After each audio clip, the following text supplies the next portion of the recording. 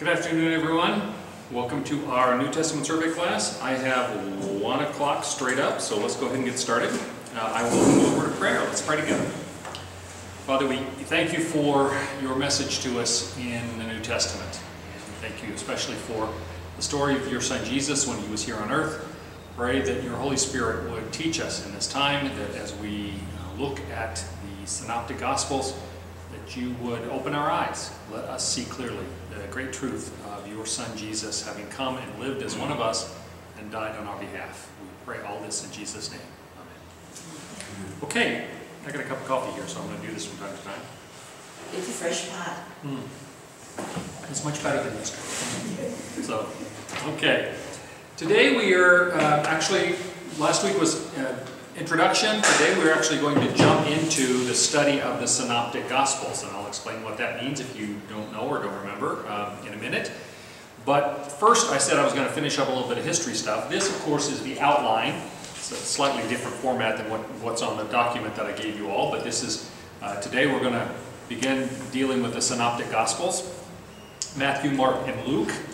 Then next week we'll deal with the Gospel of John and then the book of Acts. But I want to start out by giving you a little bit more of the history.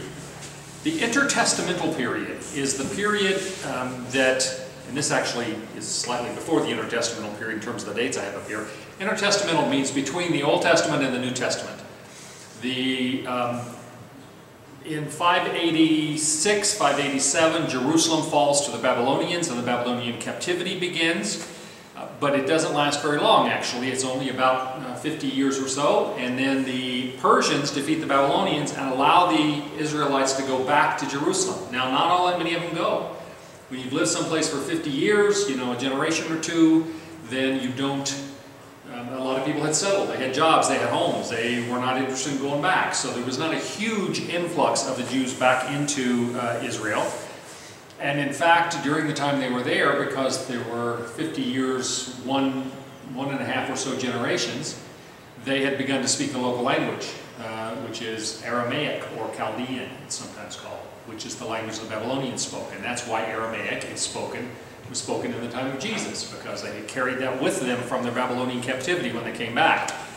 In 538 to 438, that 100-year period, we get Zerubbabel and Ezra first coming back to rebuild the temple, and you get several different returns. Then around 450 BC, which is in the middle of that, it's inside that rebuilding of the temple period, is Malachi, who is the last Old Testament prophet. He's the last one we have in our book. He is the last one dated. Then 445 to 420, the problem had been that even though they were rebuilding the temple, they didn't have a wall around the city anymore, and people kept coming in and stealing stuff. It was insecure. They were being attacked. So the book of Nehemiah is all about, in the Tanakh, the Hebrew Bible, the book of Ezra and the book of Nehemiah is one book. So it covers a 100-year period or so. Nehemiah goes back and rebuilds the walls of Jerusalem. And so by 420 we have the wall is rebuilt, the temple is rebuilt, people have resettled there, not nearly all of them, but quite a few have. And that's kind of the setting we have when the next great event in history happens, and it's one of the great events in everybody's history in this part of the world. In 332 BC, Alexander the Great, the son of Philip of Macedon, decides that he's going to follow up on his father's original plans. His father had been assassinated, to conquer the Persian Empire. The Persians and the Greeks, even though Philip was a Macedonian, he felt like a Greek. They spoke Greek. It actually was the Macedonian language as well, but they tended to speak Greek. He loved the Greek mythology. He thought of himself as Greek. I actually had some, at least one, on one of the cruises, when I said that technically Alexander wasn't Greek, he was Macedonian. There was some of the people listening to my lecture, when they got off the next stop, which was in Greece, and they were talking to a man there, he got pretty heated over the fact that I was saying that Alexander was not Greek, but he wasn't. He was Macedonian. It was a different country at that time. This is what Alexander the Great did. He started out in Macedonia, which is here, the northern area above what was Greece. He conquered all of this area. He had become a general in his father's military when he was 18. A general, not just a soldier, a general. And so he crossed over. All of this territory was, with the exception of Egypt, all of this was controlled by Persia. And he crosses over and fights one battle after another, as I think, I don't know if this is in this class, I said this before. The first Persian army that he confronted was 100,000 men. He had 30,000 men, and he defeated them soundly. Later on, as he began conquering territory, he got a few recruits joined him, and he ended up having 38,000. But the second battle, the second major battle, Darius, the king of Persia, decided that he was going to make absolutely sure he didn't lose again, and so he got a 200,000 man army, which was soundly defeated by Alexander's 38,000 men. And this continues. These are the major battles in different places. And Alexander came down through here. He defeated Tyre. Did I tell you guys any of those stories last week? Okay. The city, part of the city of Tyre was on the coast, but the real citadel of Tyre, the main part of the city, was on an island that was almost a kilometer offshore. And so these guys are in this fortress on this island. So when did I talk about this? I remember because you built it out.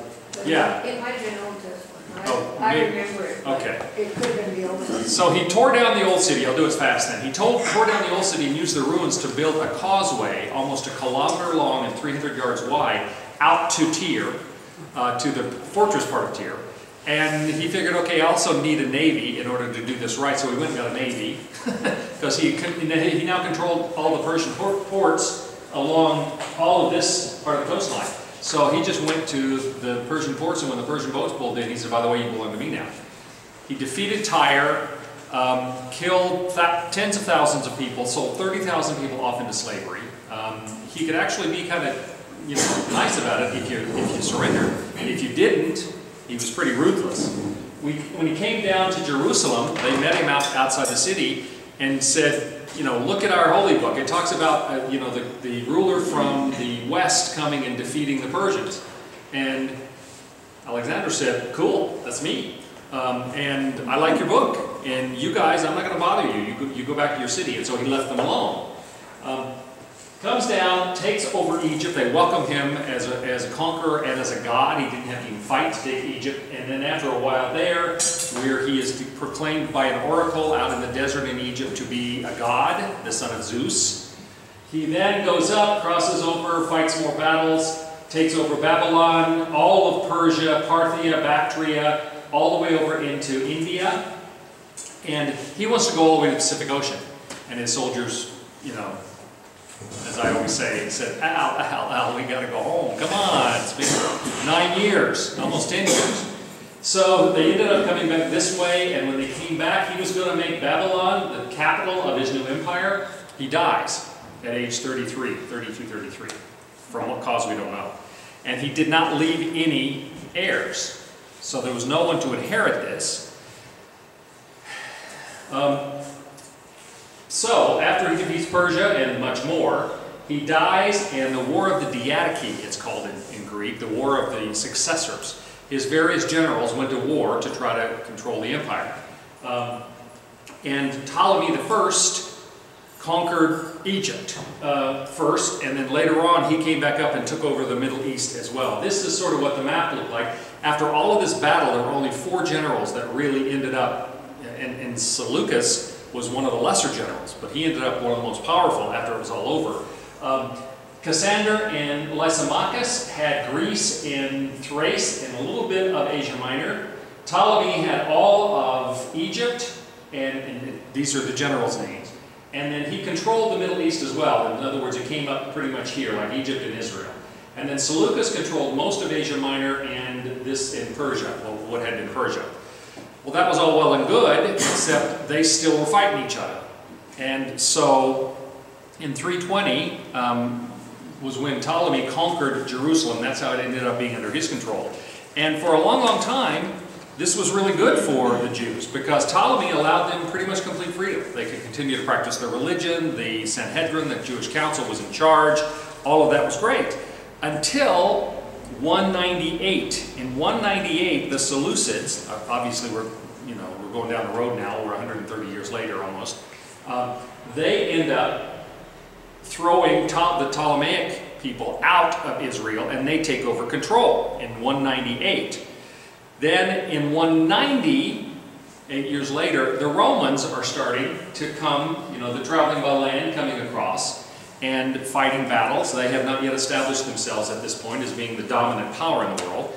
But in 190 BC, there was a major battle in Magnesia, which is in Asia Minor, what we know of as Turkey.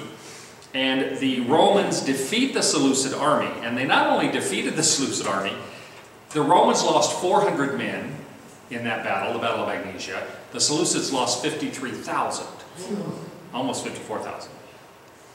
So the winner was pretty obvious. So the Seleucids retreat. All of Asia Minor, modern-day Turkey, is taken by the Romans. And then in 175, the Seleucids still control all of this area and the Holy Land, if you will. The Romans are all up in here now, Ptolemy's down in Egypt. Well, in 175, a new ruler takes over the Seleucids, Antiochus IV Epiphanes. Epiphany means a vision from God. They thought well of themselves back in those days. So that's in 175. Then, because they'd already defeated the Ptolemies and thrown them out of Israel, Antiochus IV Epiphanes decided he's going to go down and scout out Egypt and the Ptolemies for the purpose of launching an attack and taking over Egypt, which was kind of a crown jewel, the oldest civilization, etc. Cleopatra was a Ptolemy. She was descended from this Greek general, okay, because they intermarried and all that kind of stuff. Well, in 168, Antiochus goes down to Egypt to consider attacking them, and there he meets an old friend of his who was Roman, that he had known for years, and he thinks this guy will side with me. And the guy who's a representative from Rome, visiting the Ptolemaic, all the stuff about Cleopatra and Mark Antony and, all of that mess. You saw the movie. So there were Romans around a lot then. Later on they controlled all of it. And this guy says to Antiochus IV, you need to tell me right now what your intention is with regard to Egypt, because the Romans, they're friends of ours. And Antiochus says, well, I'm going to... And the story is that the guy took his sword out and he drew a circle around Antiochus IV and said, before you step out of this circle, you better tell me your intentions, because one way or the other, I'm reporting back to Rome. And they'd already had their behinds royally kicked by the Roman army, and he wasn't willing to confront that. Well, the problem was, after he got chased out of Egypt and knew he wasn't going to be able to do anything, because he'd be fighting the Romans, which didn't go very well, he goes back up to Syria, which was their home, was in Syria, but then also to Israel. And he says, he decides, somebody gets beat up in the schoolyard and they go home and kick the cat, right?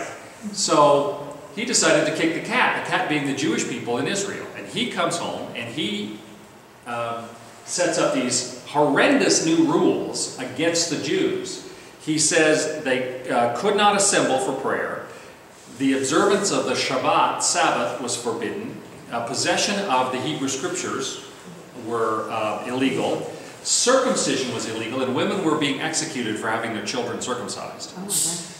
Dietary laws were illegal, and they set up pagan idols, especially an idol to Zeus, in the temple in Jerusalem, and they were sacrificing pigs on, in the temple. You know how that must have gone over. So we get the Seleucid dynasty in Antioch and Syria, defeat the Ptolemies. Then they try to force all of these new rules on the Jews, and the Jews, led by a pious Jewish priest named Mattathias, and his sons revolt. They come into his village and try to insist that they set up an altar to a pagan god and sacrifice a pig on it. Mattathias refuses. Another Jew says, well, I'll do it then. And Mattathias kills that guy, and then they kill the Seleucid guards that are with him, and they run off into the hills and start a rebel war, which is called the Maccabean Revolt.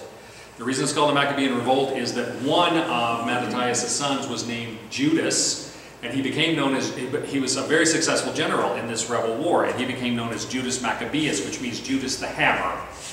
So it became called the Maccabean Rebellion.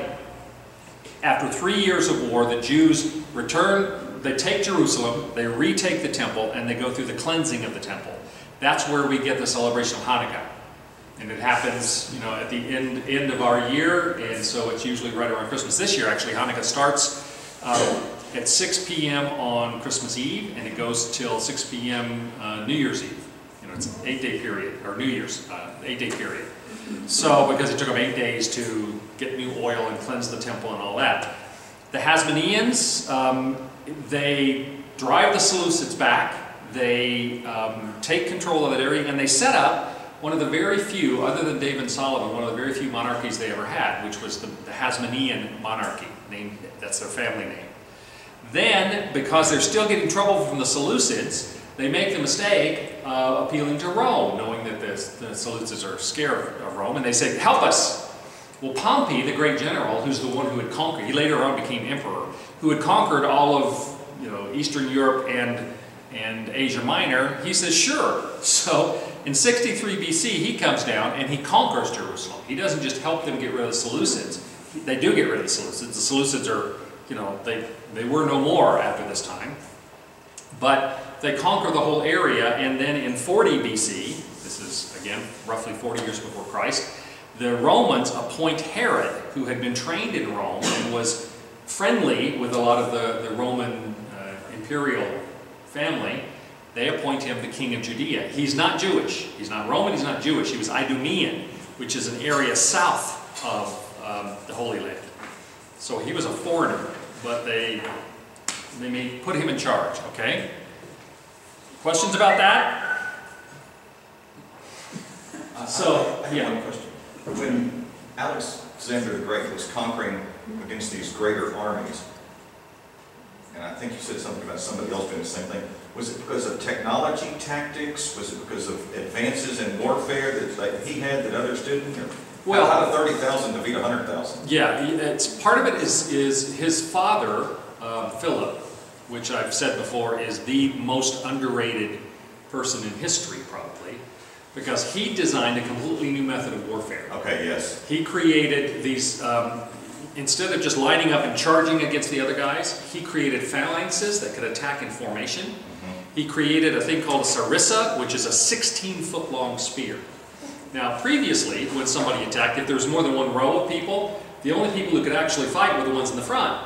And it wasn't until they got killed or got out of the way that the next row could.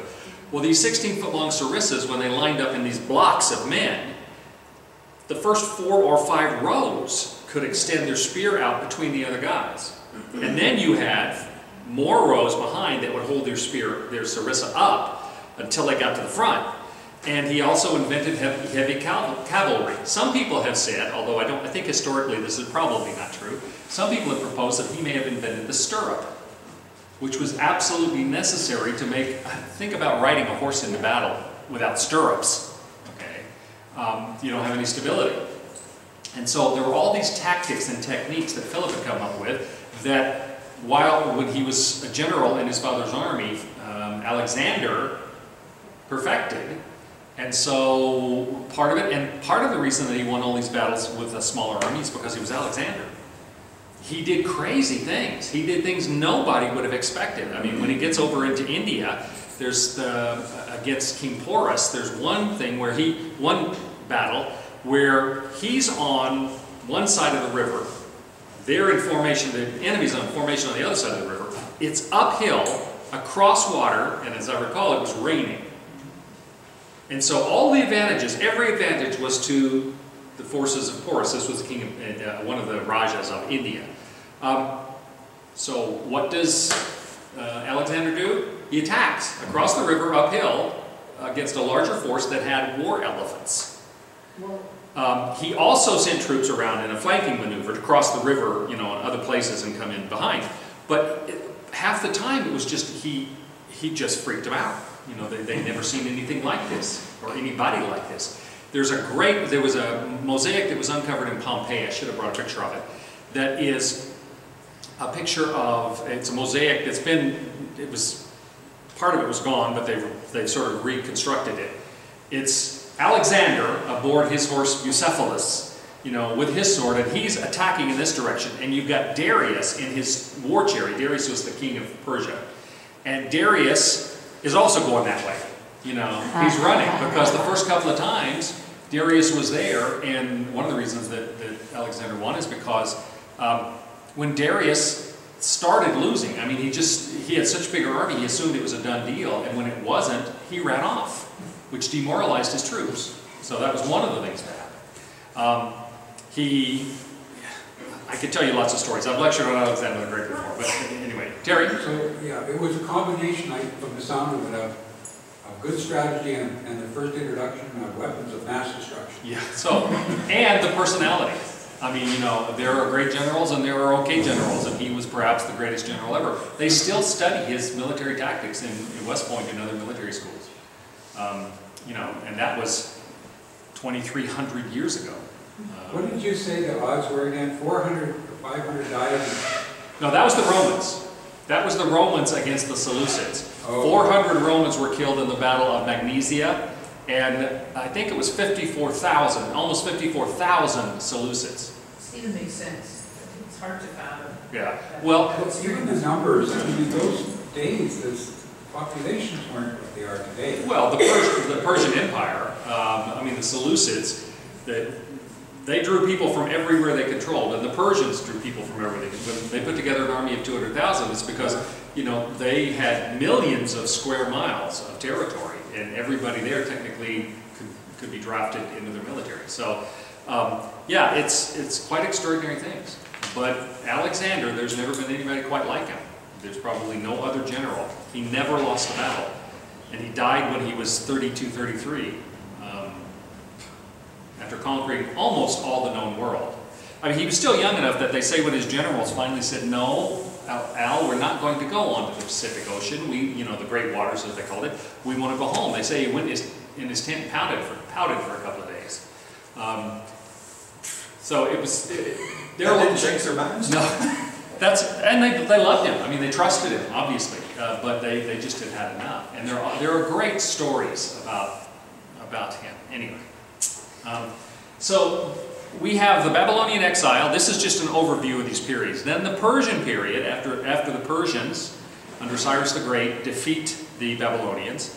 Then the last prophet, 430 to 450 BC. The Hellenistic or Greek period. Hellenistic, and you hear that reference, we'll talk about it in a minute, with regard to Hellenized Jews. The Greek name for Greece is Hellas.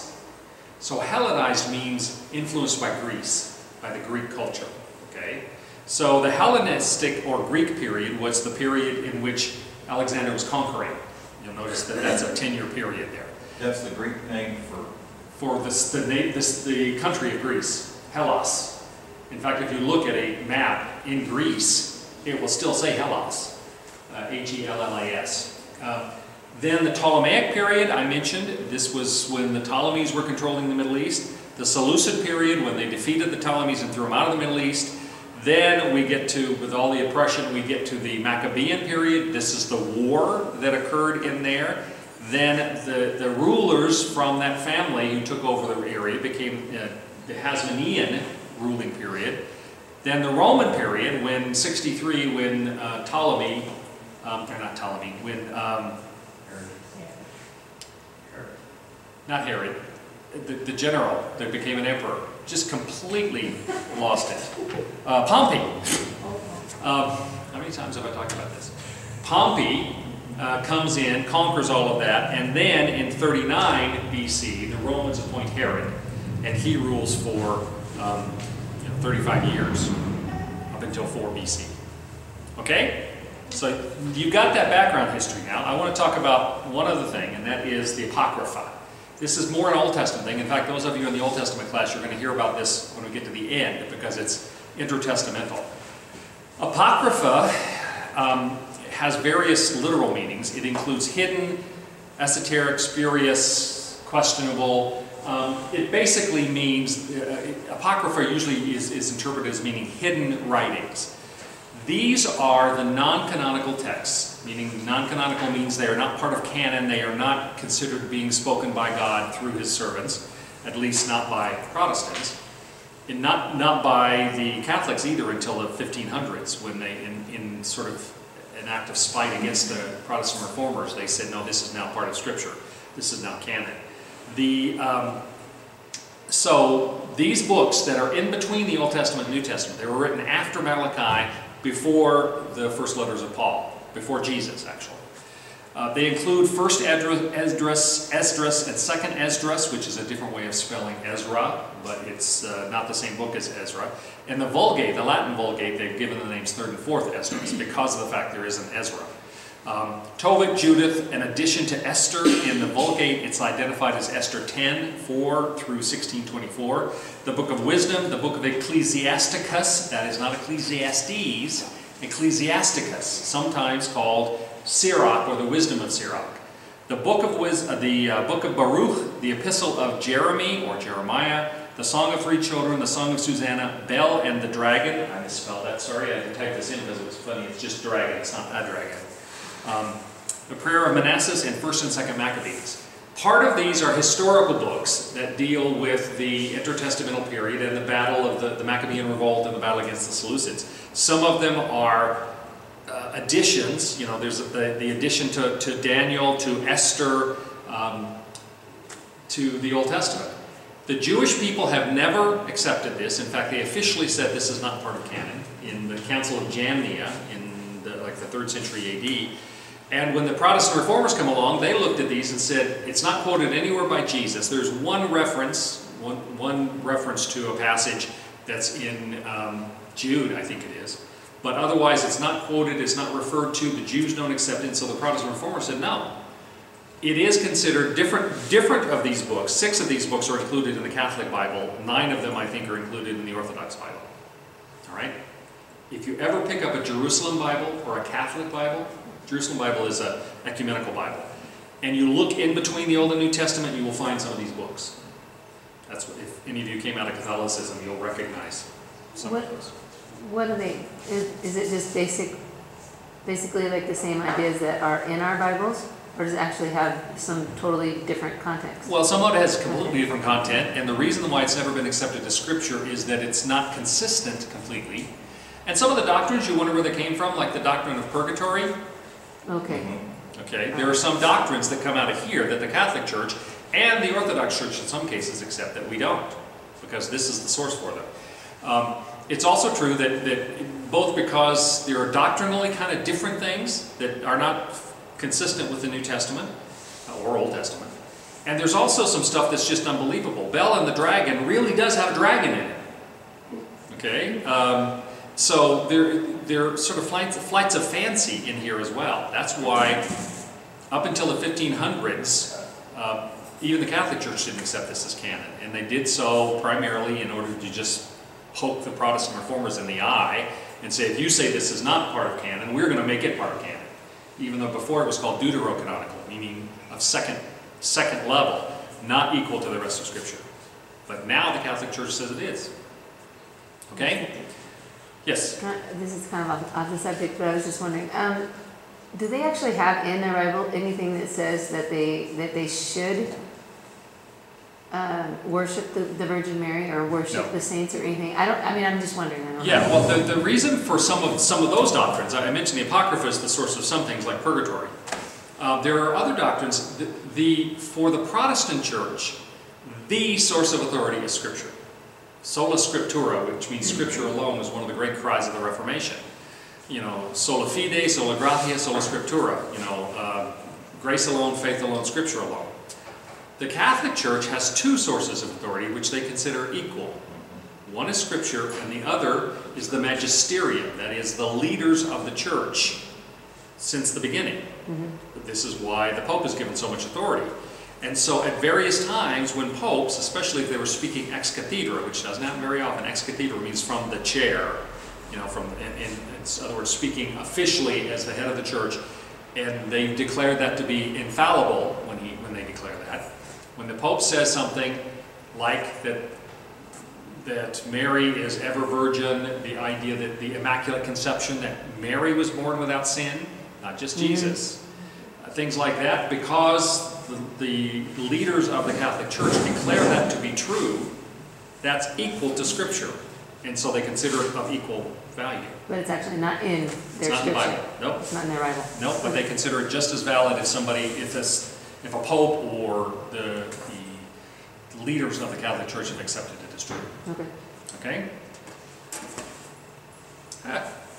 One more thing I want to do before we actually jump into the Synoptic Gospels is to talk about the religious sects that existed in the first century. You need to understand this so that when you're reading the Gospels and Acts, things make more sense. There were two major or primary sects in the Jewish faith in New Testament times. The first were the Pharisees, which were Hebraic separatists. They, remember I just told you, the Hellenized, the influence of Alexander. Everybody spoke Greek. They went to Greek theater. They practiced Greek sporting events. So much of that was contrary to what the Jews historically had believed. Many of the Jews were speaking Greek to the exclusion of Hebrew. They forgot how to read Hebrew, which is why in the 3rd century, 70 Jewish scholars went to Alexandria in Egypt and translated the Hebrew scriptures into Greek. That's the Septuagint. The reason they had to do that is because a lot of these people, the Jews, had forgotten how to read Hebrew. And to have access to their own scriptures, they had to translate it into Greek. Well, the Pharisees were against that whole Greek influence thing. So they were Hebraic separatists. They wanted to get rid of the influence that had come following Alexander. The Sadducees, who you also hear about in the New Testament, they were big on the culture of the Greeks. They liked the Greek language. They liked the Greek influence. And so these two were always fighting each other. And I'm going to give you some examples of the differences in a second. But these are the two big ones that are mentioned in Scripture. But there are two other lesser, less important, but still present sects. And those were the Essenes and the Zealots. The Essenes were sort of an apocalyptic, communal group. They're the ones that left us the Dead Sea Scrolls. They lived in community. They were celibate. They had a teacher of righteousness, which some liberal scholars who need to have their head checked believe might have been what Jesus was. There's no evidence for that. They just made that up. It's true. And yet you'll get Elaine Pagels and others who will claim that Jesus was the teacher of righteousess. We have no indication he was ever involved in the Essene sect. But they were a kind of unique, cult-like almost version of Judaism. And then the Zealots. The Zealots were conservative Jewish people usually, but they were militant nationalists. Zealot because they were zealous to reestablish the greatness of Israel and the Jewish faith and to drive off the Romans. One of the apostles is called Simon the Zealot. He was a member of the Zealot party. They typically were wanted by the law because they were against the Roman Empire. And they practiced guerrilla tactics against the Romans, and they assassinated people. In fact, Judas Iscariot, typically they have interpreted that as meaning Judas from Keriot, which was a town. But Iscari means a dagger man, an assassin. So some people, some scholars have proposed that it may actually be that it's not the town he's from, but it's a description of the fact that he too was a zealot, and that Judas had been involved in, as one of their hitmen. That's what that means. The Iscari were hitmen for the zealots. Yes? Well, was Barnabas wasn't his name Barnabas when they let go? Oh, Barabbas. Barabbas. Was Barabbas. his name?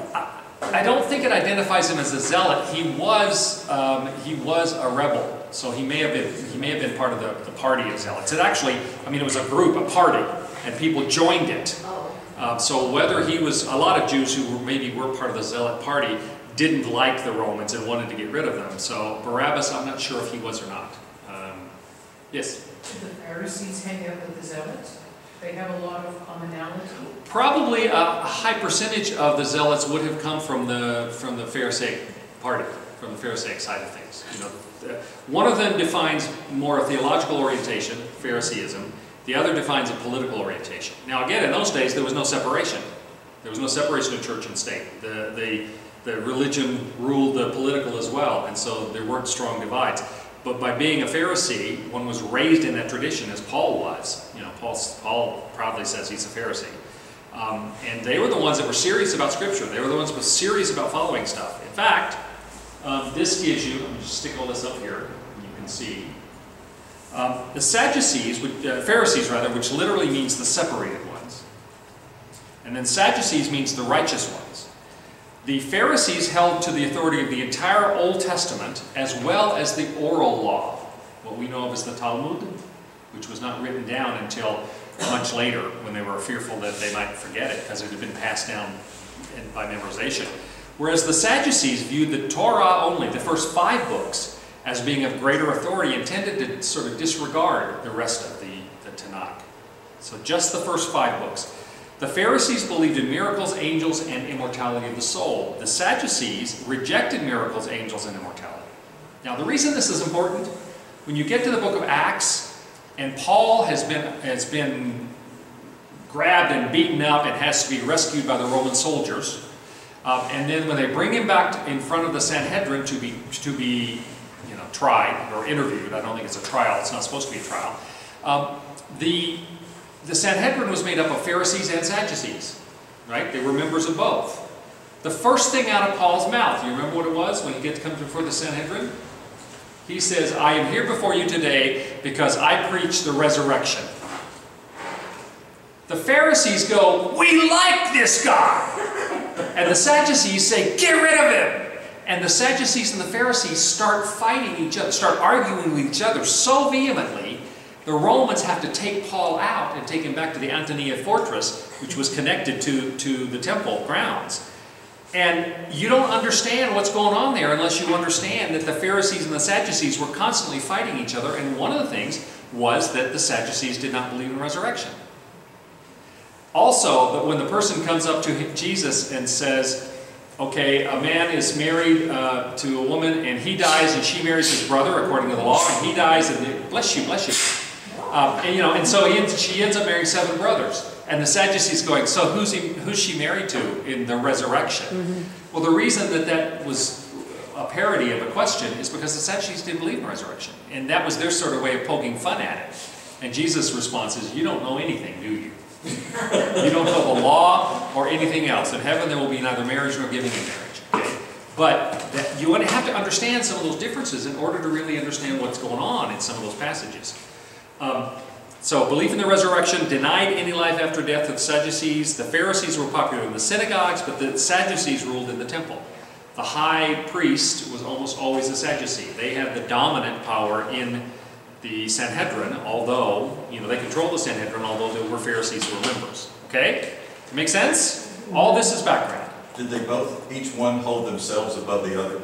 Oh, they thought they were right, and the other side was completely wrong. You're a bunch of morons, but we got it. Exactly. And when you hear scribes, usually the scribes would be people who, because they were officials of the temple, they would have worked for the Sadducees. So sometimes when you read scribe, they're talking about the Sadducees there usually, right? Okay. The New Testament. 4 sections of the New Testament we've talked about last week. The Gospels, the Acts, the book of Acts, the Epistles, and Revelation. The Gospels and Acts are the history of Jesus and the early church. The epistles are the letters that were written to sort of explain the faith, and they were the epistles of Paul and the general epistles, those written not by Paul. And interestingly, the letters that Paul wrote were usually named after who he was writing them to. Romans, Ephesians, Timothy, Titus. Whereas the general epistles are usually named for who wrote them. Hebrews being the exception to that. But 1st, 2nd, 3rd John, Jude, 1st and 2nd Timothy, 1st, 2nd Peter. So, and then there is the book of Revelation, which stands by itself because it is a book of visions of the future, apocalyptic literature. And by the way, apocalypse does not mean everything blows up. Apocalypse, well, it's come to mean that in our culture, an apocalyptic tale means when everything goes wrong. Apocalypsis in Greek literally means revelation. It means the revealing of something that was previously hidden. So this is the apocalypse of John. And it doesn't mean everything goes wrong. It means the revelation of John. The Gospel and Acts, from the time that these things were written, the Gospel and Acts were looking back at the history that had already occurred previously. The epistles are referring to present things, writing to people who are alive right now, telling them how to understand the message of Jesus. And then the book of Revelation was talking about the future, how things will happen. So past, present, future. Okay? Questions about any of that? We're going to jump into the actual Gospels now. But I honestly think that we make a mistake when we don't think about the background stuff. You know, like the history, the political environment, all of those things affect our understanding of it. All right, there are, as you know, I'm sure, 4 Gospels. And they each have kind of a different orientation. You know, why do you need 4 Gospels? Well, there's 2 major divisions. One is between the Synoptic Gospels, the first 3, and the Gospel of John, but I'm going to get into that. But they all have sort of a different angle, a different focus. Matthew, who is that's the most Jewish of all the Gospels. Matthew, for instance, talks about Jewish festivals and things like that and does not bother to explain them because he knows his readers who are Jewish are going to understand. It presents Jesus as the King of Israel in the context of how the Jews would have been, what they were looking for. That he is the Christ. Christ means anointed one. Christ is the Greek word that is the same as Messiah, which is the Hebrew word. Both of them mean the anointed one, which is shorthand for the king. So Christ, Messiah, anointed one all mean the same thing. The Son of David, the Messiah that is greater than Moses. So he's speaking to Jews for whom Moses was the lawgiver. He was the dude up until that time. And Matthew presents Jesus as the Messiah who is even greater than Moses. Okay? Mark, the shortest of the Gospels, and probably the first one, presents Jesus as the suffering servant of the Lord. Mark is more oriented toward Gentiles than Matthew is, and in both Mark and Luke, whenever they talk about a specifically Jewish thing, a festival, a whatever, they'll explain it because they know at least some of their readers are going to be Gentiles and they're not going to understand that, whereas Matthew never explains any of that. Then you have Luke, the longest of the Gospels, and the Luke and Acts, by the same writer, Luke, are the only books in all the Bible, Old and New Testament, that were written by a non-Jew. Luke was a Gentile. He was a physician, a friend of Paul's, a traveler with Paul. When Paul was arrested, I just mentioned, you know, the thing about the Romans had to take him out from the Sanhedrin before he got, before they killed him. They kept him for a while. He said they took him up to Caesarea, where he spent 2 years. Probably because the governor at that time was waiting for him to offer him a bribe and Paul wouldn't do it. And then he declares as a Roman citizen he has a right to go to Rome, so they take him to Rome. Right? Well, it's during the 2 years that Paul was imprisoned in Caesarea, which is northern in Israel on the coast. That's during the time that Luke, who was one of his followers who couldn't be with him then, Luke talks to everybody. He talks to Mary, he talks to the other apostles, all of whom are still alive at this point, with the exception of James, the first apostle to die. And he interviews them about their experiences, especially those who had been with Jesus, who had known him, all those years. And we'll see the passage in a minute that Luke describes the fact that he's putting together an orderly account after having interviewed all these people. But he is a Gentile reporting on the experience of the Jews who had known Jesus. And he talks about Jesus as the Son of Man, who provides salvation for all humanity. You notice the openness as a Gentile writer. It is the longest and most complete biography.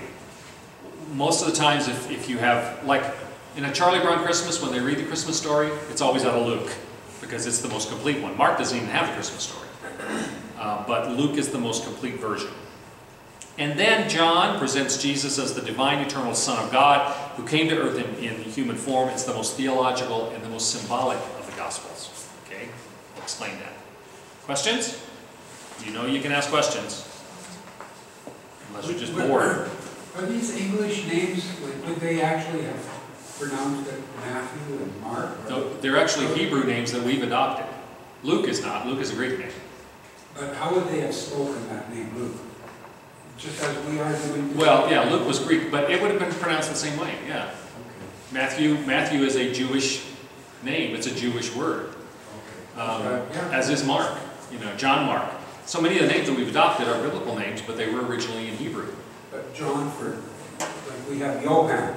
Right. Similar to John. John. Was Right. it Johann or John? Well, there are versions of it. For instance, Jesus is the Hellenized version of Jesus' name. In Hebrew, it's Yeshua. And in the Old Testament, we translate Yeshua Joshua. So the name Jesus and the name Joshua are exactly the same. But as far as I know, Matthew, Mark, and John, I mean, they're so short, there's not other pronunciations of them that I know of. Well, Mateo, you know, that's the Spanish version of it. So it may have been Mateo at one point. So I may be talking myself out of I this. often wondered that, whether Yeah. the names were similar, but Well, there have been versions, you know, the changes of them. Some of them were probably the same and some of them were different, like Yeshua and Jesus, you know, and some of it is because we translate it into Greek when it comes into the New Testament, okay? But, so, another thing, which I'm sure if you've ever traveled, if you've ever been to cathedrals, you've seen this, but you probably haven't noticed it, is that each of the four evangelists are primary pillars of the history of the church. In fact, if you ever go, have any of you all been to Barcelona to the Sagrada Familia? There are 5 towers, and they represent Mary and the 4 evangelists. Okay, what's that? I didn't say. Oh, okay, sorry. The 4 evangelists, Matthew, Mark, Luke, and John, are held in such high regard in order for people to be able to recognize them whenever they're represented in art or in sculpture or in whatever. They each were given a symbolic form. Matthew is always represented in the form of a man, like the upper left. This is from the Book of Kells, which is an ancient illustrated Bible from Ireland. So, and you can see the Book of Kells if you go to University of Dublin to museum. So you've got Matthew is the man. Mark on the right is represented as a lion. On the lower left, John is represented as lower right is an eagle. Luke is the eagle, and John is the ox. Doesn't look particularly like an ox. But man, lion, eagle, and ox. It's based upon visions in Revelation and in Ezekiel of these 4 images, which were understood, in even Ezekiel, the Old Testament, as being prophetic statements about the 4 evangelists that would come. Okay? Is that generally accepted? I mean, I've never heard of any of this. Is that generally accepted that in Ezekiel that was... Yes. Yeah, that was representation. Now, I say you've probably seen this. If you've ever seen anything like this, next time you're in a cathedral, especially an old cathedral, if you're in Europe or someplace, and look around and see if you see a man, a lion, an eagle, and an ox. Those are representative of the 4 evangelists who are critical to the history and understanding of the church. So you will see that a lot if you know to look for it, okay? Because if they just had 4 other guys up there, they could be anybody. By doing it this way, they're clearly communicating that this is who we're talking about. Right? Make sense? What do they refer And the to? 12 apostles. Is it the 12 apostles underneath? Probably. Yeah, I'm sure it is. And then that's Jesus, of course, sitting on the throne. I'm just going to ask why they're considered 4 evangelists and not 4 apostles They weren't all apostles. at that point, or not until Pentecost. Well, Mark wasn't an apostle, and Luke wasn't an apostle. Matthew and John were apostles, but Mark is actually telling the story as he would have learned it from Peter, because he became the secretary and assistant to Peter for many years. And so Mark is pretty much the gospel according to Peter. Luke interviewed everybody. He was obviously approved of and an assistant to Paul, but then he interviewed all the people when Paul was in prison for 2 years, and that's how we get the story. But so everybody who wrote New Testament books is either an apostle or they're someone who is approved by the apostles. The only exception to that we don't know exactly is the book of Hebrews. We don't know who wrote it. It's the only book that we don't have any indication of the author. And yet, it's very consistent with all of the rest of the theology of Paul and everything else. And I've said before, I think that may be, and my old pastor Earl Palmer thought this too. I didn't know this when I first said it. Carolyn's mother, who she calls, her mother the theologian, thought so too, that Hebrews might have been written by Priscilla. And the reason that we don't know who it was, but they accepted it, is because the content is so clearly canonical, but they couldn't quite get to the point of acknowledging that a book given by God was given through a woman. And so that's, otherwise, why else do we not have any idea who it was that wrote it, and yet we accept it? Because that was one of the rules for the rules for getting something into canon was, one, it had to be written by an apostle or somebody approved by an apostle. Second, we had to know who it was. And then it had to be accepted by the majority of the church. And the fourth point was that it had to be consistent with the rest of what we believed God had communicated. Those were the rules. Hebrews fits all of those rules, except we don't know who wrote it, and we don't know, therefore, who would have approved them. But Paul approved of Priscilla. And Priscilla and Aquila. In fact, the first time they're referred to, it's Aquila and Priscilla. And they were great teachers because they taught Apollo, who became a major force in the church later in Corinth. And after the first mention or so, they turn it around and it becomes Priscilla and Aquila. So she obviously was a major force, because to mention the wife before the husband, or to mention the wife at all, for that matter, in those days, it was very significant. Okay? I'll go off on tangents here. Yes? Can you explain the definition of an evangelist, an apostle, and a disciple? Right. Evangelists were in this context, were those who wrote the gospel stories. Okay. They are evangelists in that they gave us the story of Jesus, upon which, I've had people say before that the scripture is God's revelation to us, and they go, well, Jesus was God's revelation to us. And I said, well, Jesus is God's revelation to the world, but how do we know about Jesus? In scripture. All right? So the evangelists are the ones who give us our understanding of Jesus that leads us to faith by the power of the Holy Spirit. Okay, so that's why they're called evangelists. An evangelist is in another sense, is anyone who calls other people to a saving knowledge of Christ. But the four evangelists are these guys, because they laid out all of the basic understanding. An apostle, difference in an apostle and a disciple is one who follows and learns. An apostle is one who is sent. So the 12 apostles were the ones that Jesus called and prepared to send out to plant the church. Okay, so that's the difference of disciple and apostle. And evangelists, and the apostles clearly were evangelists. Many of the disciples became evangelists. But when we talk about the four evangelists, it's these four guys. Okay? Good? Okay. Did any of the disciples become apostles after Pentecost? Well, they started, all of the apostles, when Jesus first called them, they were all followers and learners at first. But he especially pulled those 12 aside. He would take them with him. And in fact, there were three that within that group that were especially close to him. Peter, James, and John. They were the three that he took up with him to the Mount of Transfiguration, that he took with him into the Garden of Gethsemane while the others waited outside the gate, the wall. So there were three that were especially close to him. And then the 12, they had all started as disciples. In fact, some of them, Andrew and some of the others, had started as disciples of John the Baptist. And when John the Baptist sees Jesus, and they were followers, disciples of John the Baptist. When John identifies, points to Jesus as, this is the one I've been talking about, behold the Lamb of God who takes away the sins of the world. Some of John's disciples started following Jesus and therefore became Jesus' disciples. Andrew being one particularly that sort of started it. And then he went and found his brother Peter and said, Peter, come, we have found the Messiah. They all started as disciples in one way, but Jesus selected the 12 to be especially trained. Now, we think of the 12 apostles.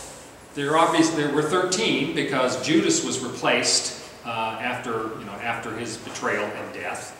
They felt there needed to be 12. There's an importance to 12, and that there were 12 tribes of Israel. 12 is a very important number in Scripture. But you also get, by special appointment, Paul was an apostle. The rules to becoming an apostle is, one, you had to have been taught by Jesus and been with him. Second, you had to have experienced the resurrected Christ. Paul experienced the resurrected Christ on the road to Damascus, knocked him down. We always say knocked him off his horse. Well, he wouldn't have been riding a horse because a horse was only an army transport. And it doesn't say he was on a mule, which would have been the other option. It just says he was knocked to the ground. And Jesus said, Saul, Saul, why do you persecute me? Later on, Paul talks about the fact that I will not boast of my own accomplishments, but I will boast of a man who was taken up into the third heaven and was taught things. So Paul's testimony, and he's being modest there, not referring to himself, but clearly he's talking about himself in the context, that Paul was miraculously taught by Jesus himself. You know, was either in a vision or bodily, was taken up into the third heaven. When we talk about the third heavens, what that means is, in the old sort of cosmology, the first heaven is the sky that we see, where the clouds are, all right, and the birds and all that. That's the first heaven. The second heaven is deep, is like at night when you can see the stars. That's the second level of heaven. The third level of heaven is where God is, which is not something you can see, but is, so that was their sort of cosmological understanding. So the third heaven means to be taken in, or the third heaven is taken into the place where God is and to be taught. And Paul says that's what happened to him. So he has to defend quite often in his writings that he does qualify to be an apostle by special appointment, not in the way the rest of them were. But then we have other people that are referred to as apostle in a couple of places as well. It appears that Junius, a woman, and her husband, it says they were held in highest regard among the apostles. And that either means they were considered apostles, or that the apostles held them in highest regard. It can be translated either way. There's one place where Barnabas is referred to as an apostle. James, the brother of Jesus, half-brother of Jesus, who was the head of the Jerusalem Council, is referred to as an apostle. So while the list is limited, there are others that were referred to as having an apostolic office in Scripture, in the New Testament. But not often. It's usually the 12, the 13 if you add Matthias, who replaced Judas Iscariot, 14 if you count Paul. All right? Make sense?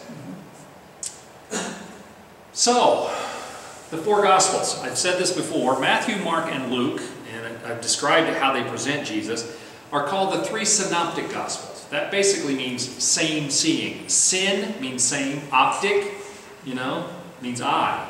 The same seeing. They take the same approach, basically, in that they're telling from slightly different perspectives and with slightly different orientations, they're telling the historical story of Jesus, what happened when he was on earth.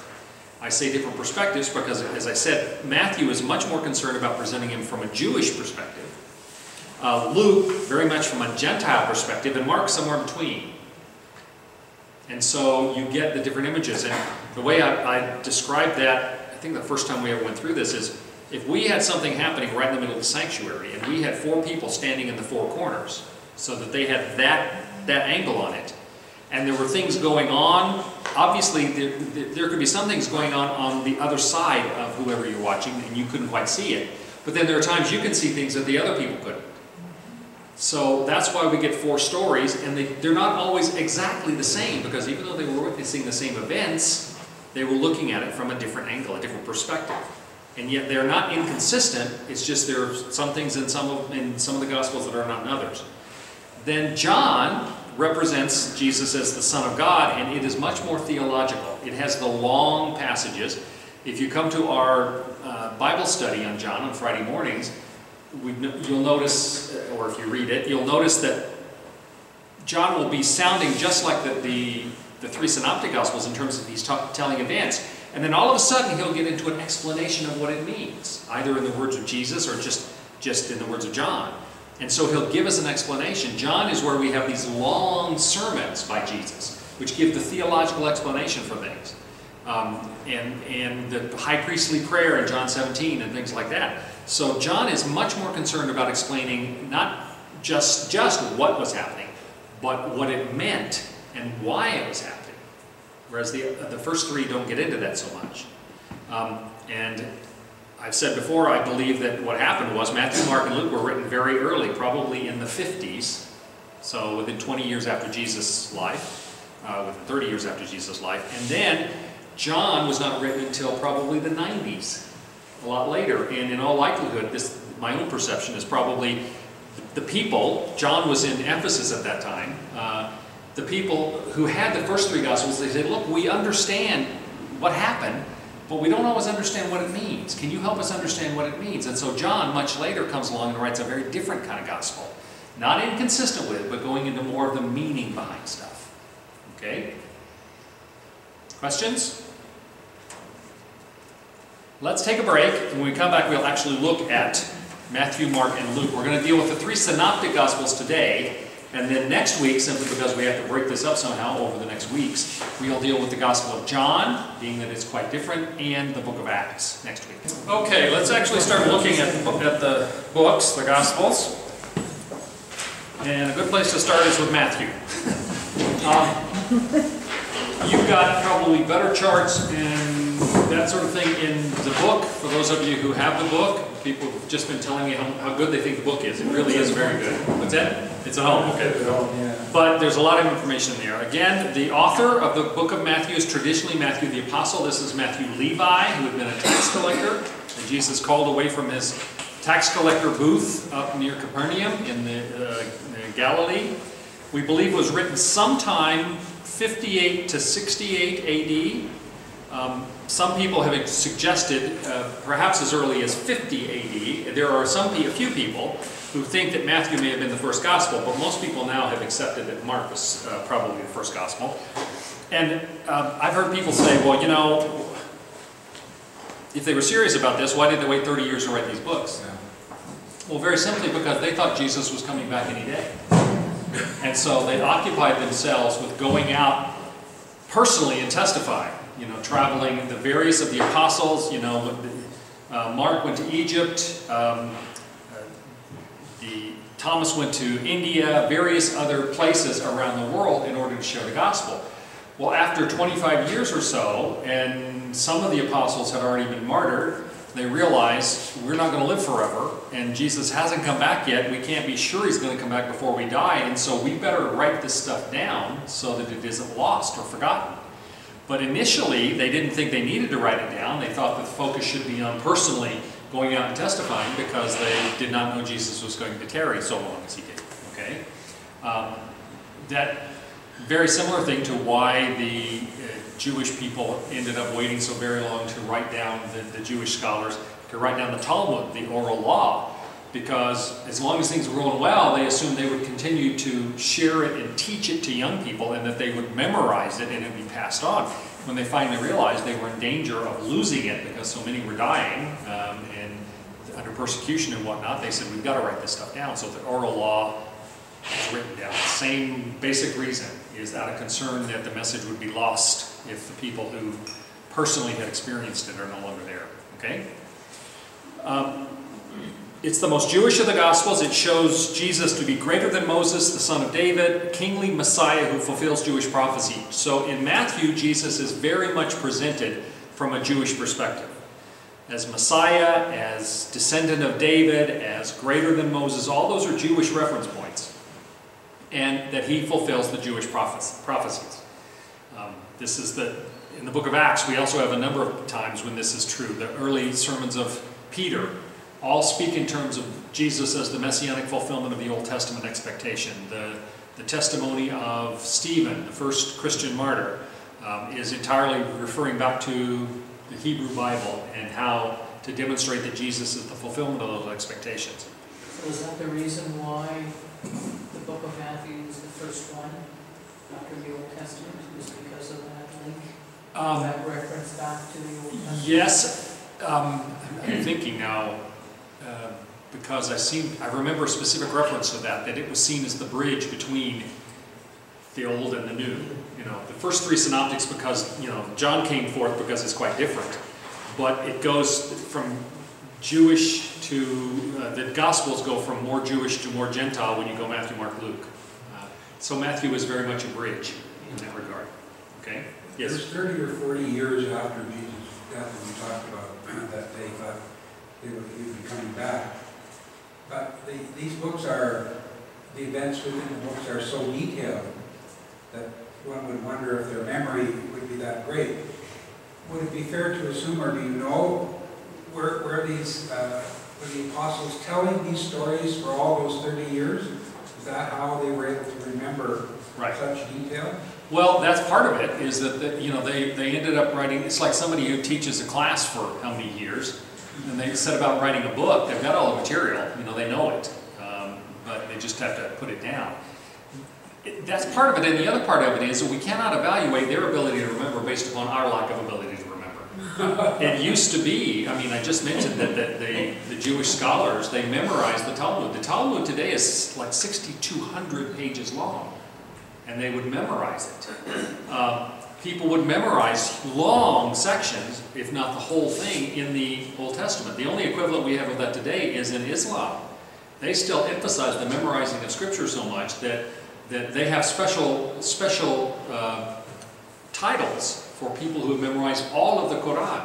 When I say title, it becomes part of their name. And off the top of my head, I'm forgetting what it is right now. But someone who has demonstrated they've memorized all of the Quran, it's like, you know, I would be Master of Scripture Ross Arnold, and that would become my name. Like my dog, when he became a champion, Bob, you know, it was no longer, his actual name became Champion Faux Pas in Major's Last Call, right? That's the case in Islam if you memorize all of the Quran. And they still do that today.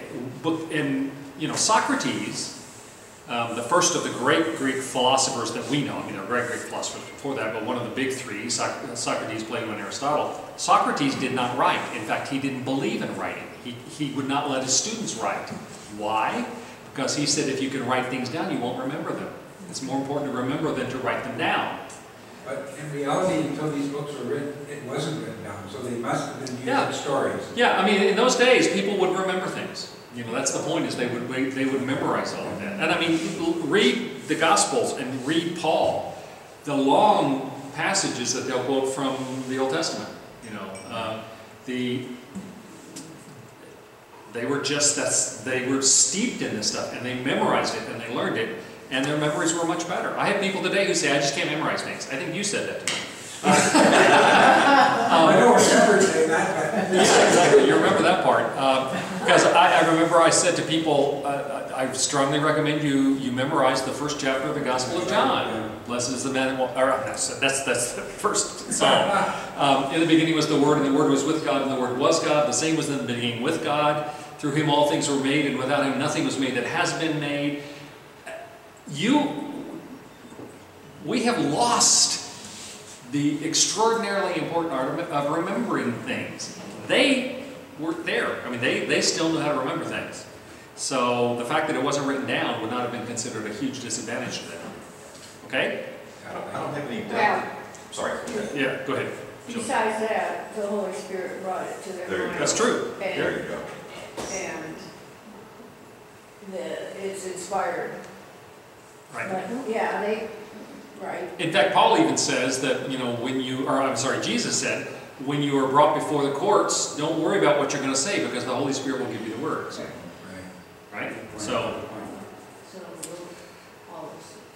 So the purpose of Matthew is to prove to the Jews, from the Jewish perspective, that Jesus is the Messiah, the one in whom they should put their faith.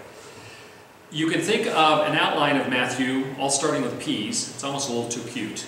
I didn't create this. But the first 4 chapters, or into the 4th chapter, the presentation of Jesus as the King, then the proclamation of Jesus through His ministry, the power of Jesus is demonstrated through His miraculous events. Bless you. The progressive rejection of Jesus, first a few and then more and more.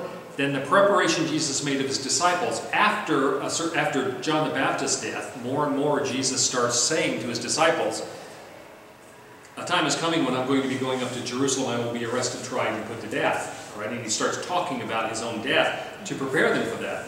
One of the first times He does that, Peter says, you know, no, we're not going to let that happen. And Jesus says, get behind me, Satan. You know, pretty strong words. Because He was trying to prepare them for that. And then the presentation of Jesus in Jerusalem and the rejection. You know, when He comes in, what we know as Palm Sunday, and they recognize Him as the Messiah, the Son of David. He's rejected, and then the proof of Jesus as the King through His resurrection. Okay? Key verses. I'll give you 2 passages here in Matthew, which I think sort of give you an orientation to what Matthew's about. When Jesus came to the region of Caesarea Philippi, He asked His disciples, who do people say the Son of Man is? Now, Son of Man is a very Jewish expression. It comes from the 7th chapter of the book of Daniel. in which it describes, Daniel says, I saw one coming as the Son of Man, and he describes the Son of Man as being given all authority and power and dominion. His kingdom is an everlasting kingdom which will have no end. So Son of Man to the Jews meant something very, very powerful and important. It does not mean, it's not a euphemism for just another guy, which is what most people think it means. They replied, some say John the Baptist, others say Elijah, and still others Jeremiah or one of the prophets. You notice all Jewish references. But what about you, he asked. Who do you say I am? Simon Peter answered, you are the Christ, the Son of the living God. Christ would have been Messiah in Hebrew. The Son of the living God. Jesus replied, blessed are you, Simon, son of Jonah, for this was not revealed to you by man, but by my Father in heaven. And I tell you that you are Peter, and on this rock I will build my church, and the gates of Hades will not overcome it. I will give you the keys of the kingdom of heaven. Whatever you bind on earth will be bound in heaven. Whatever you loose on earth will be loosed in heaven. He was giving great power. Now, some people, the Catholic Church obviously takes this as a representation of the fact that Peter, whom they claim is the first bishop of Rome, the first pope, that the power is being given to him. Other scholars, partly because of the language and partly because of other things Jesus said, believe that he may have been saying, and I tell you that you are Peter, and then refers to all of the apostles and saying, and on this rock, you know, of all of the apostles. Or maybe he's referring to the statement of faith that Peter's just made. You are the Christ, the Son of the living God. And it's on that that the church will be built. It could be any of those. I mean, we don't have a problem with any of them. But people who say that Jesus never claimed to be God, he said he was the Son of Man. Well, first, they don't know what Son of Man means. Again, read Daniel 7. Secondly, he does make those claims about himself. You know, before Abraham was, I am. If you've seen me, you've seen the Father. And then the number of times like this, or like Thomas calling him my Lord and my God, he never corrects people who call him God. He never says anything other than positives about that. When the chief priest during his trial before the Sanhedrin says, are you the Son of God? Jesus says, it is as you say.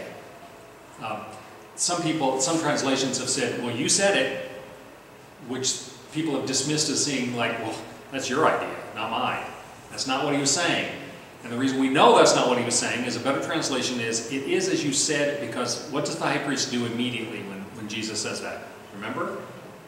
He tears his robes and declares blasphemy. And they say, we don't need any more testimony. That's all that's required. Everybody there clearly understood that Jesus was claiming to be divine, because otherwise they would not have declared it blasphemy. Okay? And here, again, people are, Simon is declaring him to be the Christ, the Messiah, the Son of the living God. Second passage in Matthew 28, this is at the other end of the perspective. This is after his resurrection. Then Jesus came to them and said, all authority in heaven and on earth has been given to me. Therefore, go and make disciples of all nations, baptizing them in the name of the Father, and of the Son, and of the Holy Spirit, and teaching them to obey everything I have commanded you, and surely I am with you always to the very end of the age. This was immediately before his ascension into heaven. Okay? After his resurrection, before his ascension. And after his resurrection, he spent 40 days with the apostles and disciples, teaching them, making sure they really got it in preparation for his departure and then the coming of the Holy Spirit in the second chapter of Acts.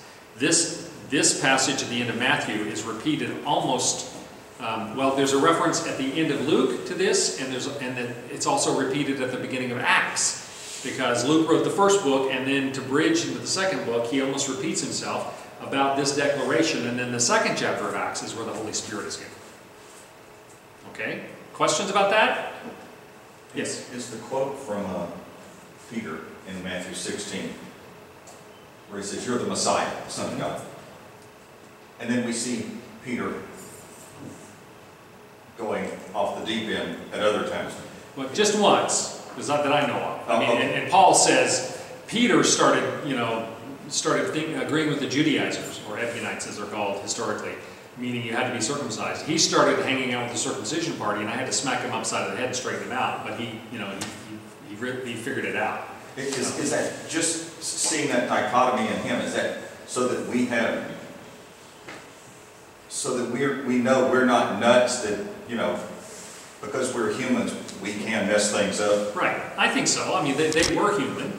Now, Peter never renounced, Peter went off the deep end with, you know, when he denied Jesus, you know, if that's what you're referring to. Yes. But I'm thinking after, you know, after the resurrection, when Jesus, you know, brings him back in. So, but the idea that we can be fearful and that we can lose faith and we can still be brought back, as Peter did, I think, yeah, that's very much an affirmation to us that we're not going to get it right all the time, but there is still grace. So, yeah, I was thinking in terms of post-resurrection there, but yeah, before Jesus is even crucified, Jesus, he's betrayed by Peter. So We just have a lot of knuckleheadedness in us. Yep, it's a theological term, but Very advanced, very advanced. okay, so that's the book of Matthew. Very quick overview. There is more detail in the books that you all have. And then you're also reading the Gospels as we go along, right? You really should take this as an opportunity to, you know, to read the books that we're talking about. A week is plenty of time to be reading, you know, there's really not that much in there. I think I mentioned to you before that when I've had passages of scripture, or I'm sorry, passages from books when we were using multiple books, like 2 books in this course, people said, man, that's too much to read, I can't read that much. I had a course reading some modern Protestant theology where we had to read a book a week and reflect on it before the next class, and some of them were 600 pages long. And this was G.F.W. Hegel, or Kant, you know, Critique of Pure Reason, or the Philosophy of History, or this stuff was monsters. And even the short ones, you know, Kierkegaard's little book, Sickness Unto Death. I've said it before, and I will maintain this till I die. If anybody can read the first page of Kierkegaard's Sickness Unto Death, which is not a very big book, but just read one page and tell me they understand what he's talking about, I'll call him a liar or give him $1,000. Because it's just, you know, and so this reading is easy, and scripture reading is easy. So, okay. And after all, the scripture is what this is about. That's the focal point of this. Let's talk about the second of the Gospels, the Gospel of Mark. Traditionally, the writer is John. I say traditionally because there are people who argue against this. I believe that these are accurate, okay, that it is John Mark. John Mark was an associate first of Paul's and then of Peter. The first missionary journey, Paul and Barnabas's cousin, John Mark, left Antioch by boat, went to Cyprus, spent time on Cyprus, and on Cyprus, Paul started preaching and performing miracles. And previously, Barnabas had been seen as being the more important one in terms of the church. He was better known, he'd been around longer. It was Barnabas that sort of introduced Paul and vouched for him after he became a Christian. But Barnabas was seen as being the leader. Well, on Cyprus, Paul begins to take the lead in terms of preaching and in terms of miraculous performing miracles, so that by the time they leave Cyprus by boat and get to Atenalia, which is the city of Attalia in Turkey today, but it was Atenalia in Asia Minor, they start referring to Paul first.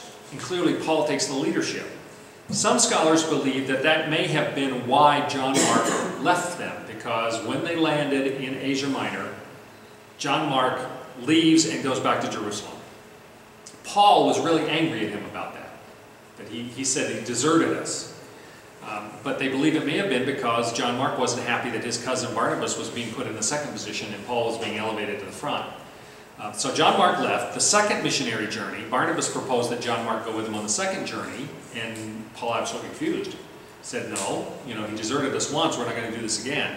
Barnabas and John Mark go off themselves by boat to Cyprus and then other missionary efforts. And the second missionary journey, Paul takes Silas and they go north overland into the churches of Galatia. But this is that John Mark. And then later on, they reconcile. Because Paul speaks of John Mark later in his Gospels and says, you know, bring him to see me. So it all turned out fine. But later, after the things with Paul, he became the assistant secretary, disciple, if you will, of Peter. So that's why we believe that the Gospel of Mark is pretty much the Gospel according to Peter, written around the same times, we believe, as the likely dates of the writing of Matthew. Probably a little earlier, because we think it's the first one. So we may think that Mark was written 57, 58 in there, and then Matthew was 58, 59, 60 in there. But we're not exactly sure. I'll tell you why I say that later. We believe it's the first Gospel written, likely the source document for the other Synoptic Gospels, and is recording Peter's memories of Jesus, is to show Jesus as God's Son and the suffering servant. So it's appealing both to Jews and Gentiles. Mark does something Matthew doesn't do at all, and that is he explains some of the Jewish events and meaning, what's going on when that's happening. An outline might be the presentation of Jesus as servant in the first 2 chapters, then the opposition to Jesus, instruction from Jesus, the rejection of Jesus, and the resurrection. Again, this is the shortest of the Gospels. I often recommend either this or John, depending upon where I think somebody is, if they want to, in referring them to read Scripture, because Mark is shortest and easiest. The language is more straightforward. John is theologically more detailed. It is beautiful, but the language is more complicated. In terms of the theological content of it. In terms of key verses for the book of Mark, I've got 2. First from Mark 10, which says, Jesus called them together and said, "You know that those who are regarded as rulers of the Gentiles lord it over them, and their high officials exercise authority over them. Not so with you. Instead, whoever wants to become great among you must be your servant." Remember, the servant, Jesus as the servant, is a major theme. "And whoever wants to be first must be slave of all. For even the Son of Man did not come to be served, but to serve and to give his life as a ransom for many." And then, backing up a little to Mark 8, "Then he called the crowd to him along with his disciples and said, 'If anyone would come after me, he must deny himself and take up his cross and follow me. For whoever wants to save his life will lose it, and whoever loses his life for me and for the gospel will save it. What good is it for a man to gain the whole world and yet forfeit his soul? Or what can a man give in exchange for his soul?'" The idea of being willing to sacrifice, to give yourself. And to say to take up your cross daily, there's no way for us to conceive of how that would have sounded to a Jewish ear. Because the cross was not just a method of execution, it embodied the ungodly and everything that was negative in the world. Because there was a curse on anyone hanged on a tree, so there were theological implications to it. It was the most horrendous way anybody's ever come up with to die, or to kill someone, to execute someone, and it was the tool the Romans used to terrorize. So when Jesus says, "Take up your cross daily," their jaws must have fallen open, saying, "What?" It would have been astonishing. And yet, this is an example again that Jesus is talking about his intention to be a servant of all, to give himself up for the sake of others, and that all of his followers should be willing to do that too. The servanthood. Okay? Questions? All right, let's look at the third of the Synoptic Gospels, which is the book of Luke, of course. Traditionally, Luke, the companion of Paul, the only Gentile writer of any books in the Hebrew Bible or the New Testament. He wrote Luke and Acts. We believe written slightly later still, probably the third of the Synoptic Gospels written. A Gentile, Luke wrote this Gospel as the most universal, showing Jesus as the compassionate Savior of the whole world. Mark was a little bit of both. Luke is just wide open. Jesus is for everybody. Purpose is to show Jesus as the good news who cares for the poor and broken and desires salvation for all. Luke has a special emphasis on compassion. It's one of the major themes in Luke. A simple outline might be the introduction of Jesus as the Son of Man, the ministry of the Son of Man, the rejection of the Son of Man, and then crucifixion and resurrection. A couple of key verses from Luke 1 first. This is the explanation for how Luke came to write this book. "Many have undertaken to draw up an account of the things that have been fulfilled among us, just as they were handed down to us by those who from the first were eyewitnesses and servants of the word. Therefore, since I myself have carefully investigated everything from the beginning, it seemed good also to me to write an orderly account for you, most excellent Theophilus, so that you may know the certainty of the things you have been taught, So he investigated. Again, during the 2-year period Paul was in prison in Caesarea before he was taken to Rome. Luke is going around meeting everybody. And I've mentioned before that there are examples like what he says in Luke is where it says that Mary heard all these things and stored them up in her heart. Well, how do we know that? Because Luke talked to her and asked her what was going on with her when all of this was occurring. You know, what was it like to be the mother of Jesus and to experience his crucifixion, etc. So, and Theophilus, in those days it was not uncommon for someone to have kind of a patron, somebody who supported you. And so this is being written for him and in honor of him, apparently. Some people have said Theophilus may simply be a metaphorical reference because Theophilus means the lover of wisdom or the lover of philosophy, okay? And so, we don't know. It's more likely that it was actually a person, Theophilus. And then, Luke 19, Jesus said to him, "Today salvation has come to this house because this man too is a son of Abraham, for the Son of Man came to seek and to save what was lost." This is part of our gospel reading for tomorrow. It's the story of Zacchaeus.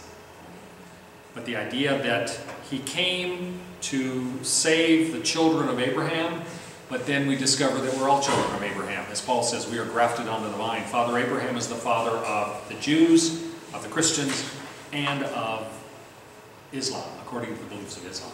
Okay. Questions? Okay, I want to talk to you now about something called the synoptic problem. It's not so much a problem as just question, a curiosity, whatever. The synoptic problem, I'm going to lay this out a couple of different ways, so if this first section is confusing to you, don't let it be. 76% of Mark is found in both Matthew and or Luke. And when I say found in, it's verbatim. You know, the same words. 3% of Mark is found only in Luke. 18% of Mark is found only in Matthew. 58% of Matthew is found in both Mark and Luke, and 41% of Luke is found in both Matthew and Mark. Train leaves the station, you know, going 90 miles. Okay, it's a little bit confusing. Another way to look at it.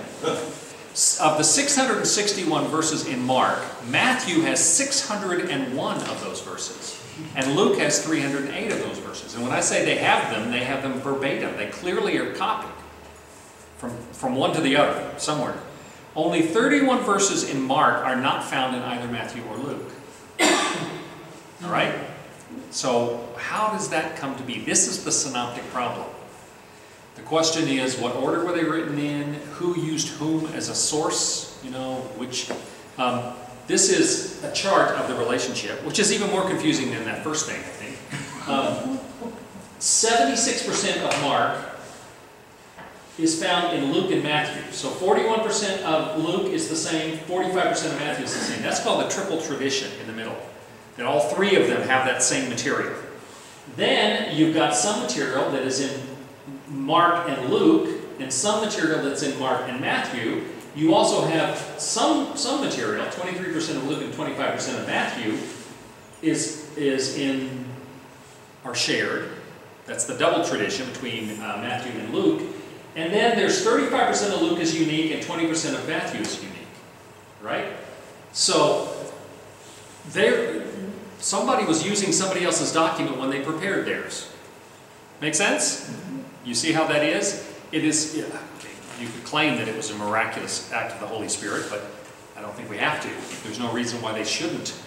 You know, if I were Matthew, Mark, or Luke and I sat down to write this story, and I knew there was already one of my friends, fellow Christians who had already written this, first thing I'm going to do is probably go and get their book and look at it. And if there are parts of it I go, that's perfect. I don't need to even change that. I'm just going to include it and then add the stuff that's not included that I need to put in, right? So there are three ideas about how this all worked. St. Augustine, back in the 400s AD, he proposed what's called the Augustinian hypothesis, that Matthew came first. And there are a few scholars who still maintain that Matthew might have been the first one. And then Matthew's material was used by both Mark and Luke, because Mark was second. And then Luke used Matthew and Mark. and then added some of his own stuff based upon his interviews, right? The second theory, known as the Griesbach theory, after the person that proposed it, the theologian, is that Matthew was first, Luke was second, and Mark was third. And they influenced each other in that direction.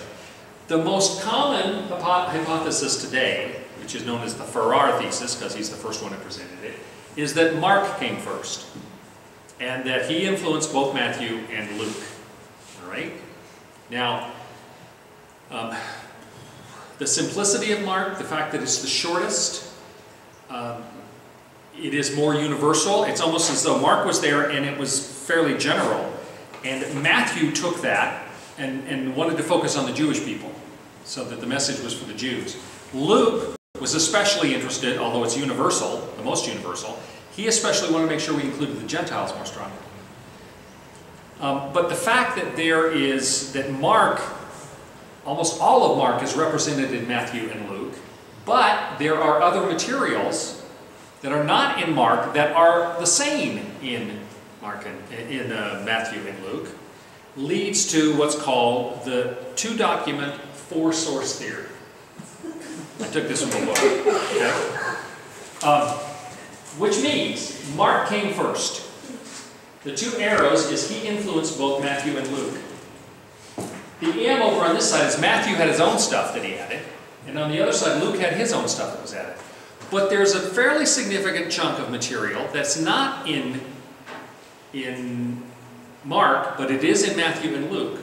And so the suggestion is there was some other source that both Matthew and Luke looked at in order to have the material for their book. That is called Q. That is the synoptic, or the two-document answer to the synoptic problem. It's called Q because it was a German theologians did a lot of this kind of stuff. Q is for Quelle, which is German for source. So the generally accepted view now, not everyone agrees with it, is that Mark was the first of the synoptic gospels written. He influenced Matthew and Luke. Matthew and Luke added their own stuff from their own experiences, or what they learned from Paul or others. But then there was some other source which explains how Matthew and Luke have some of the same material that didn't come from Mark. They didn't make it up themselves because it's verbatim. It didn't come from Mark, so it had to come from somewhere else if it's verbatim in both those books, right? Does that make sense? Mm-hmm. Now again, it's valuable for us to know that I believe there was a lot of interaction. The church was working together on this stuff back then. It makes perfect sense to me. It is a divinely inspired book written by humans. And there's no problem with that. This is in no way a negative. As I say, servants of God who were called upon to write this down, if I had been one of them, the first thing I would have done is said, well, I know Mark has already written an account. Let me look at his first. And add that in. And if I was Luke, if Matthew was the next one written, I'd probably look at both of them. And so I'd end up with parts of their books in mind. It is still divinely inspired. Yes? I think you explained in one of your earlier classes, maybe last year, that, or maybe I read it somewhere else, that it was almost a compliment to plagiarize somebody. Right. It wasn't really considered anything wrong with it. It was a recognition that if you use their stuff, that was okay. Right. It was a way of affirming them, of affirming their story as being accurate. And so if anything, people say, well, you've got all these different, the Gospels are all different. Well, they're not at all. In fact, they share a lot of the same material. And what they don't share, it's because they were, as I said, standing in different corners of the room when these things were happening, and so they got slightly different perspective on them. But they're not inconsistent. And people say, well, there's a different order of events. Well, that's because, with the exception of Luke, these were all Hebrew writers. And in the Hebrew way of writing, they didn't write history with a sense that you had to do things in chronological order. First this happened, second this happened, third this happened. In fact, more often in Hebrew writing, they would cluster together the things they thought were relevant to each other, even if they didn't happen in that order. So if there's some parable that's told, in the middle of the second year of Jesus' ministry, but it's relevant to something Jesus said in the first year of his ministry, or some event happened, it's very much a Jewish pattern that they would bring those two things together because they thought they complement one another, and they They sort of they affirm the same message.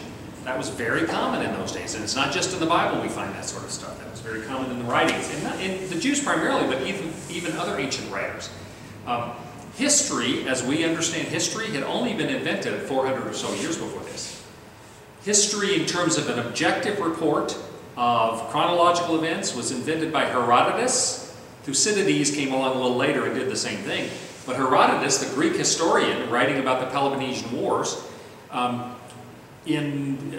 rather the Persian Wars, Peloponnesian Wars was Thucydides, that was the first time anybody ever tried to give an objective account and paid much attention to chronology. Before, history had always been telling it so that your guys looked like the good guys, even if it wasn't, literally true.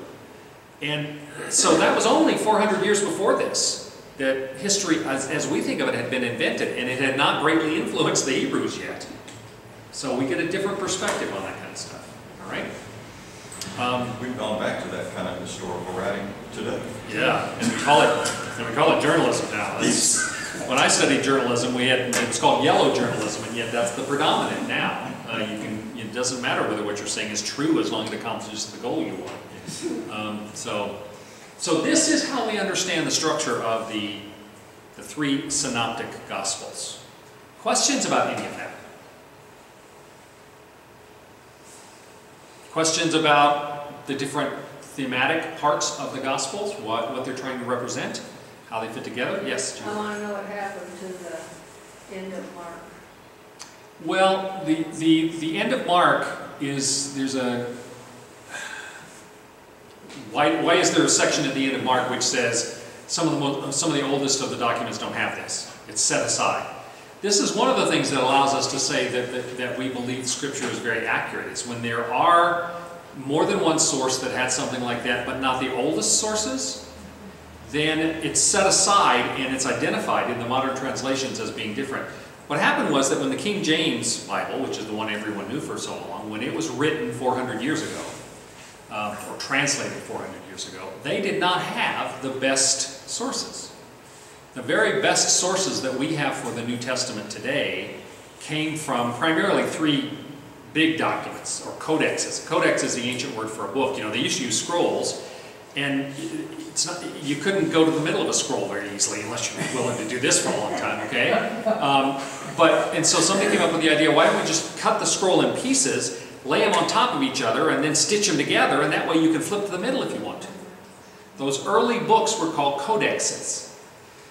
The three most important sources we have for Scripture now are the Codex Sinaiticus, the Codex Vaticanus, and the Codex Alexandrinus. And they are named that because the Codex Sinaiticus was found at St. Catherine's Monastery in the Sinai Desert, which you should visit there sometime if you can. It's right at the foot of Mount Sinai. The Codex Vaticanus was found in the bowels of the Vatican. They've got so much stuff. The Vatican is really deep, they underneath, and they've got thousands of square feet of stuff.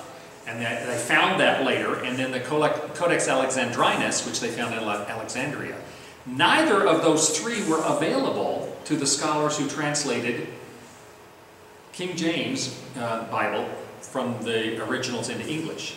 So what happened was we ended up with things like the King James and some other versions that had the end of the book of Mark, which is kind of strange. You'll take up serpents, they'll bite you and you'll not be harmed. You'll drink poison and not die, which has led to some kind of weird sects. The snake handlers. I'm from Tennessee. Well, the Church of God Anderson, in Tennessee, etc. They used the end of Mark as justification for that being a sign of their faith. Well, that had been part of what was used to create the King James, but when they found older documents, they found out it wasn't in there. Now, what does it suggest if it wasn't in the older documents and it is in later documents? It got added. It wasn't something the original authors wrote. But you know what? If you just lop it off and don't acknowledge it at all, somebody's going to claim that you've messed around with Scripture. But also, without that, Mark ends very strangely. Yeah, very abruptly. Yeah. The book of Acts ends very abruptly too. Yeah, but Mark, I can't remember very well, but it ends with the women being scared to death or something, and that's it from the. Well, when the three codexes that we have that are the most ancient, they're not original. They still were Yeah. copies, but they are the oldest, and so therefore, so there's two pieces of this. One is that gives us the justification for putting sort of big parentheses around the ending of Mark and saying this is not in the oldest. And if you look in your Bible, then it will say the following is not in the oldest versions of Mark that are available to us. But it may be that if we had the original document, there may have been something that got lost along the way. There may have been a better ending. We don't know. But does anybody think that? I mean, like that it got broken off, torn off, We ripped don't- off? We don't know. Nobody speculates. Well, I mean, people have said just what I just said, and that is that maybe why it ends so abruptly is there may have been something that got, as you say, torn off, lost, the end of the back end of a codex got torn apart and they lost part of it or part of a scroll or whatever. We don't know that. There's no evidence for it, but like we said before when we were talking about in the Old Testament class, we were talking about creation theories. And there are 6 different ways of explaining how creation happened, from purely evolutionary natural selection to, young earth creationism. Well, a couple of those they say, well, what's the evidence for that? Well, in some of them there's no evidence, they're just efforts to try to explain what we find in front of us. And yeah, they're creative, but there's simply a way of saying, well, here's one possible explanation, maybe this happened. And as long as we don't take that as gospel, there's nothing wrong with that, with thinking about stuff and coming up with ideas about it. The same thing would be true with Mark. Why does it end so abruptly? We have that in front of us. Well, perhaps there was some section of it that didn't continue. And again, that's no criticism of the scripture or anything else. My sense is that if there was something else there that got torn off or lost or whatever, then it was something that God decided was not critical for us to know. Because I don't believe He allows anything to get lost that we really need. Just like the book of Acts, as I mentioned, ends quite abruptly with Paul under house arrest in Rome and just stops. Well, the tradition, and there's some evidence for this tradition, is that Paul got let out of prison that time, traveled as far as Spain, maybe even as far as Britain, which was part of Rome, a Roman Empire as well, so it's not unheard of that he would do that. But there's a very strong tradition that he went to Spain, and he says in Romans that he plans to go to Spain. And then he came back to the Mediterranean.